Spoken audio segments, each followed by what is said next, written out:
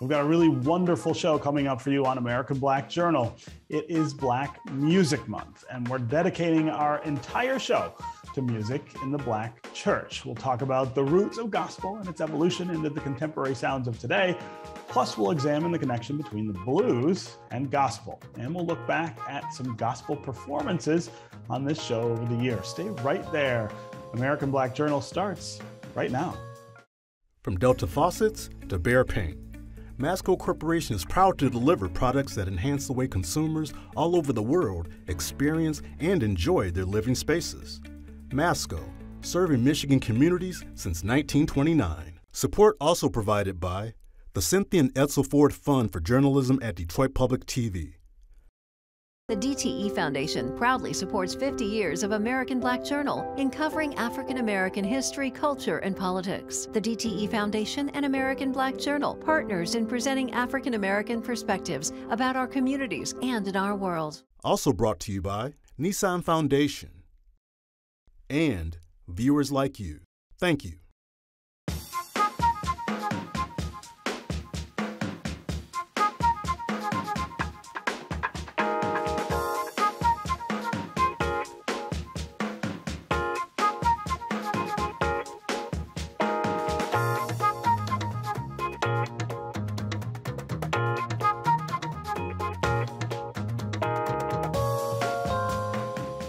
Welcome to American Black Journal. I'm Stephen Henderson. Today, we're continuing our series on the Black Church in Detroit, which is produced in partnership with the Ecumenical Theological Seminary and the Charles H. Wright Museum of African American History. In honor of Black Music Month, we're examining the roots of gospel in the Black Church and how it has uplifted African Americans for centuries. American Black Journal's A.J. Walker sat down with Dr. Brandon Waddles to talk about the history and evolution of gospel music.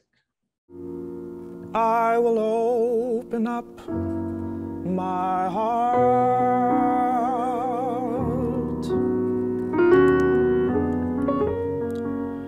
to everyone I see. Can you talk to me about the connection between gospel and the Negro spiritual? Yes, absolutely. Gospel music, Black gospel music, is an offset of the Negro spiritual. One of the main differences between the two is that we are not exactly aware of the composers of Wade in the Water or Joshua at the Battle of Jericho or Did My Lord Deliver Daniel. However, there are known composers of famous gospel songs like Oh Happy Day, or Edwin Hawkins, or Total Praise, Richard Smallwood. And so while there are certainly similarities between the two, there are certainly differences between.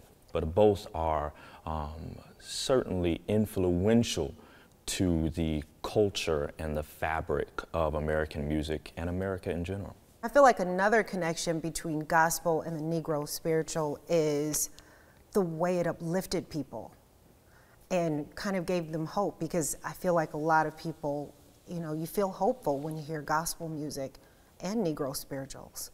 Absolutely. The Negro spiritual was so important to these enslaved Africans who, as scripture would foretell, were brought into the strange land having been asked to sing a new song. We understand that many of these enslaved Africans came to the Americas with different dialects, different languages that they spoke. Music has always been a universal language, and coded therein, within these songs, were messages, not only messages of hope, but messages that would lead these enslaved Africans to freedom. Follow the drinking gourd. They were following the constellation. Deep River, my home is over Jordan. Jordan River, scripturally, is of course referring to, in their context, the Mississippi. It was their way to freedom.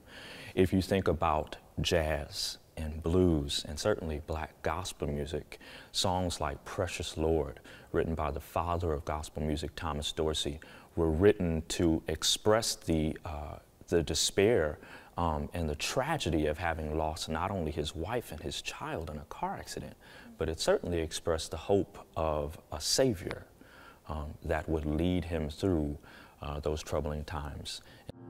Precious Lord, take my hand, lead me on let me stand. I am tired. And so both of those genres, these truly Black American genres, speak to both the reality of the situation, but also the hope of a present future.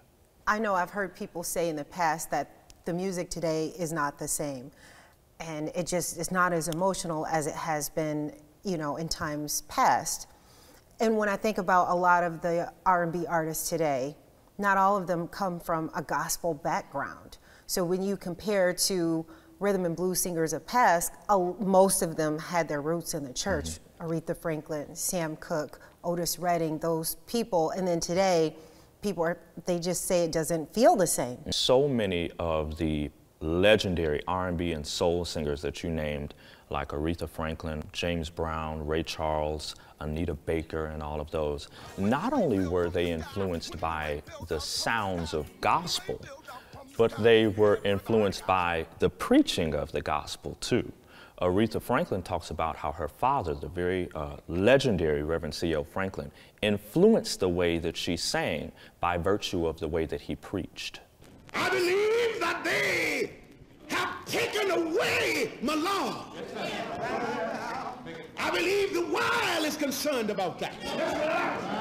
And so the cadence in his hoop,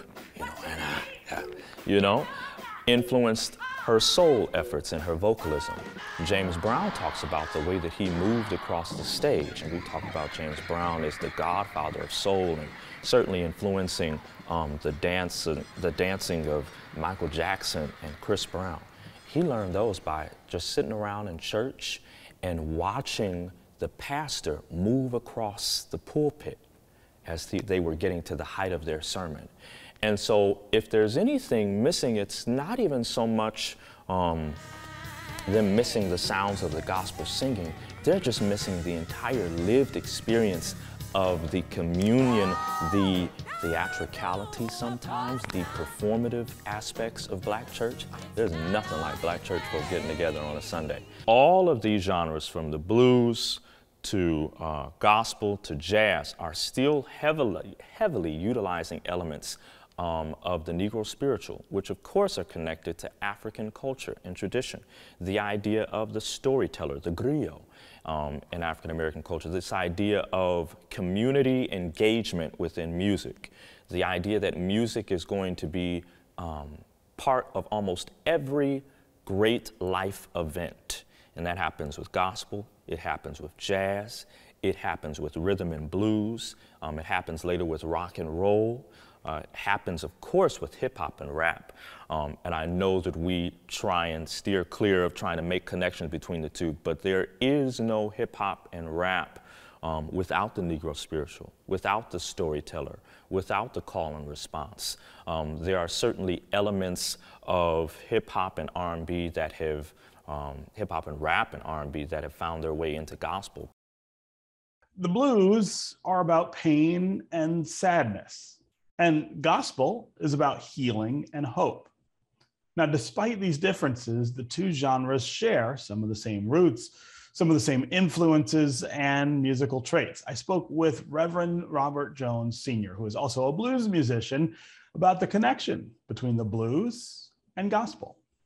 I'm one of the people who listens to popular music all the time and delights in the idea that in so many songs written by so many artists, I can hear the church, right? I can hear gospel music in Prince. I could hear it, of course, in Aretha. I can hear it in Demi Lovato or Chance the Rapper. Right. It really is part of American music, this history of gospel. But nowhere do you hear it more, of course, than in the blues, and the connection between those two is really something special.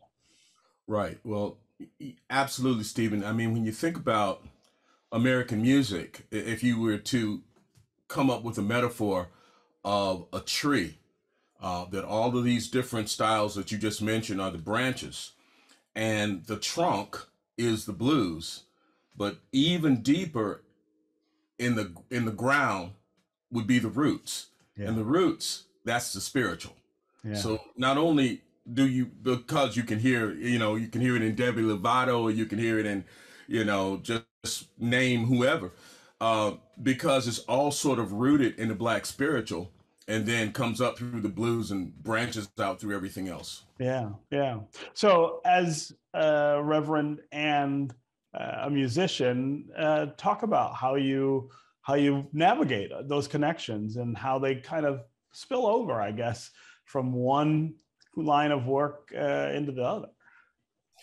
Well, I was really blessed. I'm a native Detroiter, but I was blessed to have this grandmother from Southern Alabama, from Connecticut County, Alabama, who loved many, many kinds of music.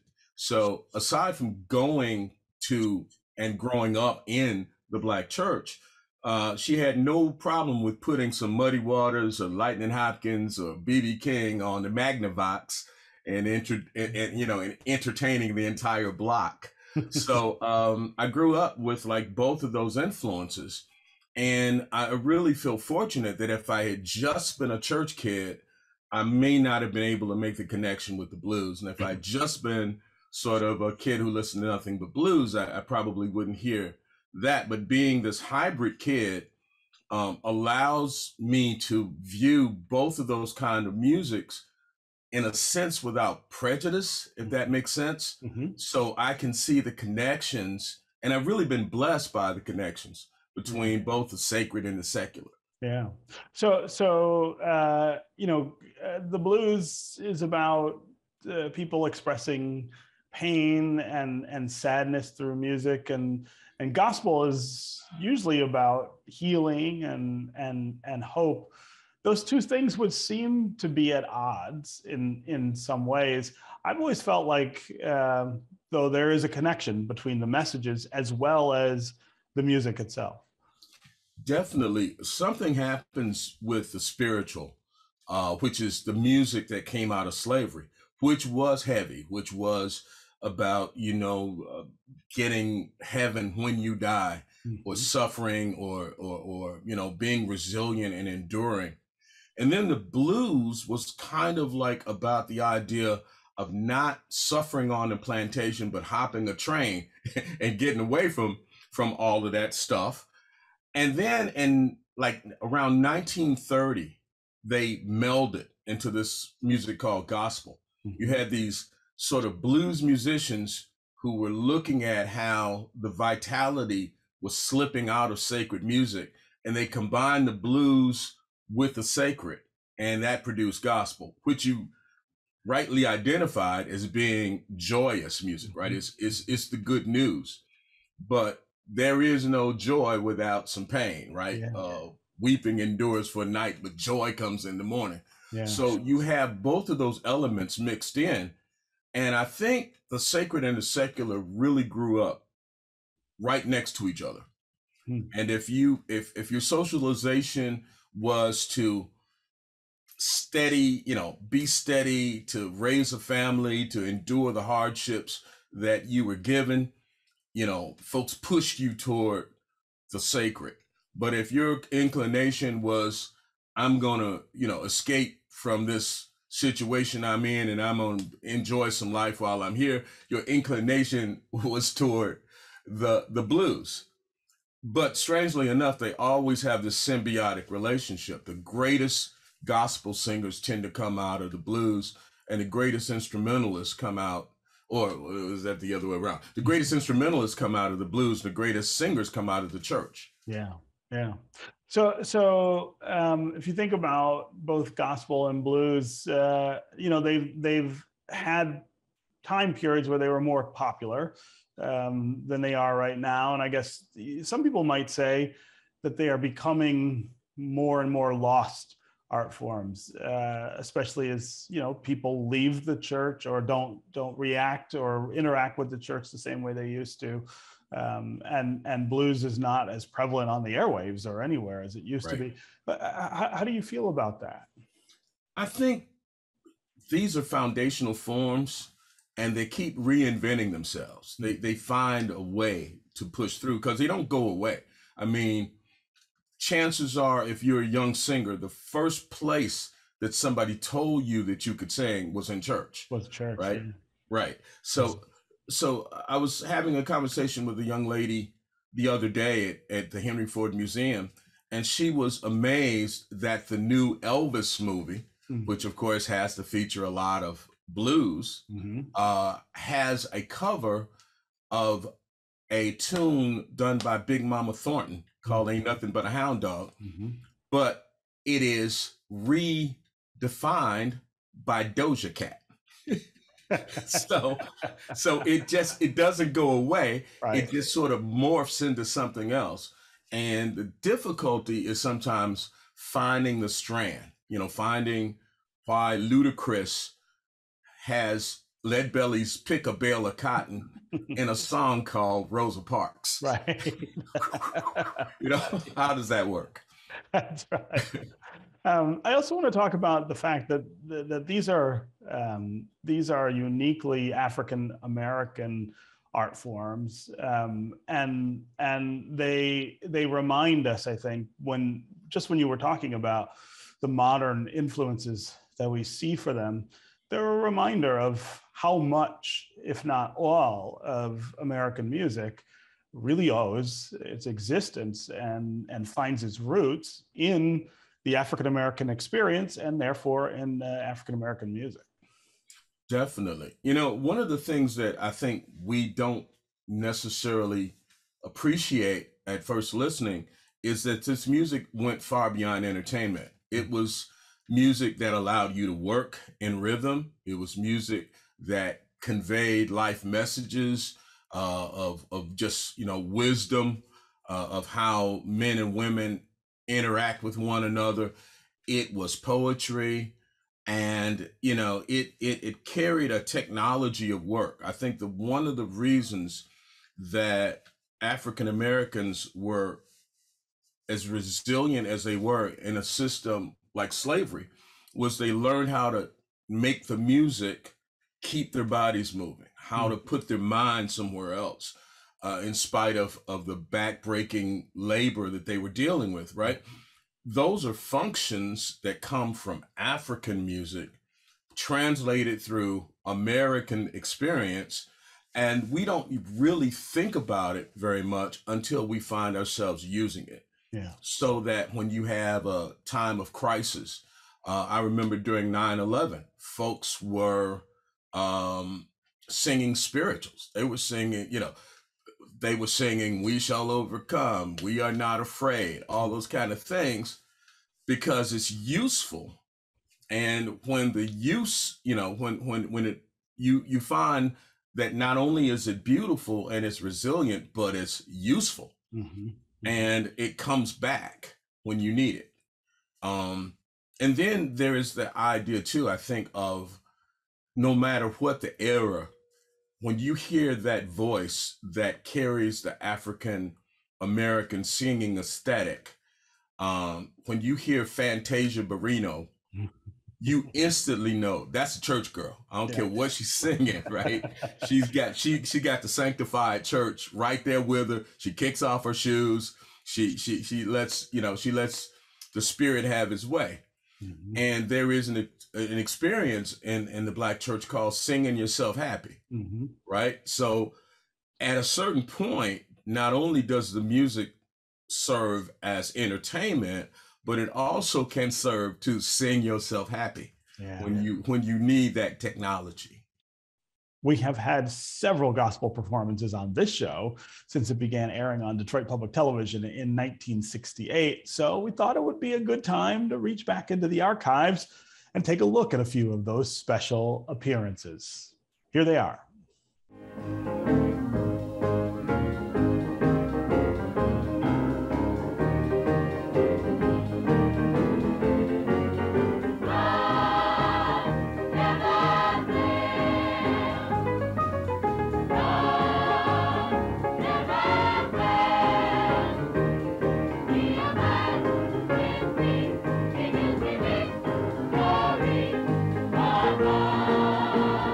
Never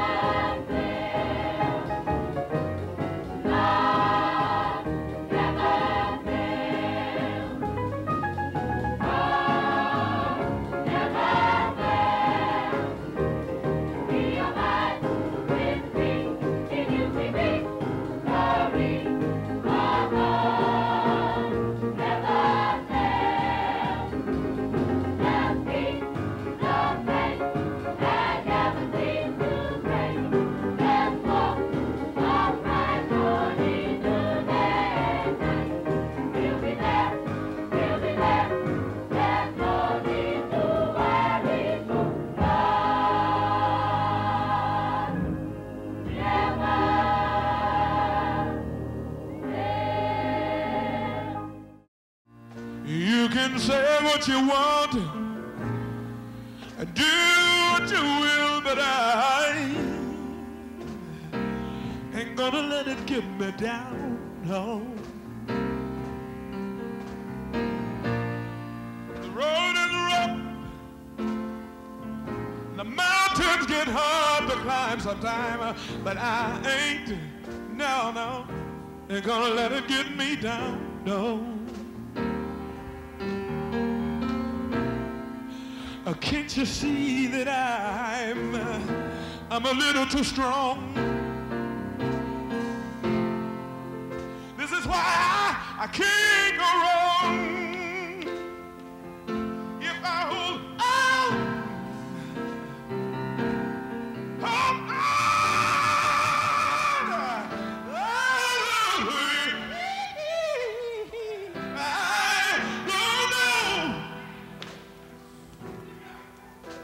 what tomorrow's gonna bring. Well, hey, yeah, it may be sunshine, it might be rain. Yeah, I know one thing, children. Yeah, I'm gonna make it after all. Oh, Pharaoh was so evil, enslaved God's most precious creation. A wicked and hard taskmaster applied suffering every day. But they cry, how long can this go on? Lord, our backs are about to break. Father replied, I've heard your cry, and I'll make a way for your escape. Now if I have to part the sea to set my children free, these are my people. Oh, turn the river into blood, send the locusts to devour. These are my people. Don't you know he said it back then, now he said it again. Let my people go, for these are my people. So he had to go do this.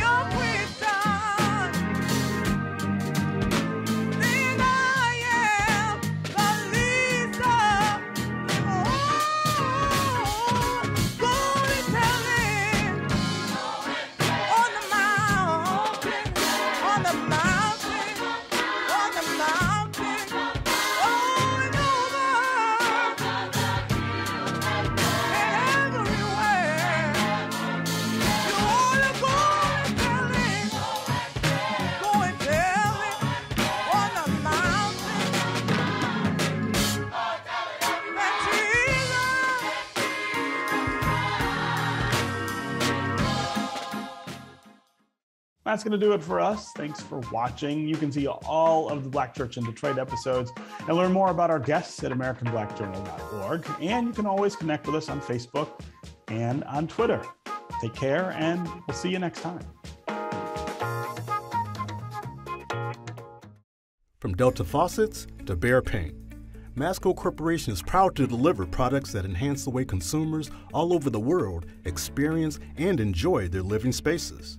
Masco, serving Michigan communities since 1929. Support also provided by the Cynthia and Edsel Ford Fund for Journalism at Detroit Public TV.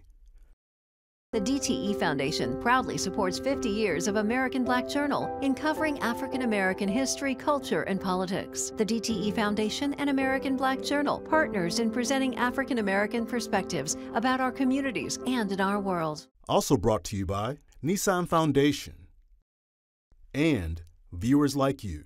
Thank you.